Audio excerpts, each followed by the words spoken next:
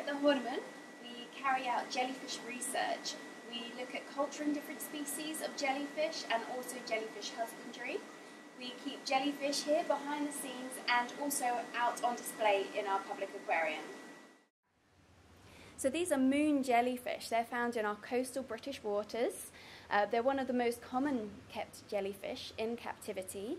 Now these jellyfish have very small, delicate tentacles, and these are for catching small planktonic foods. We actually culture this food in the aquarium. We use live food for the jellyfish. This allows the food to be in the water column for a longer amount of time compared to frozen food, which may fall out of suspension. This allows time for the jellyfish to catch the food, as they're very slow swimmers. So jellyfish have a really unusual life cycle. They start off as a tiny polyp.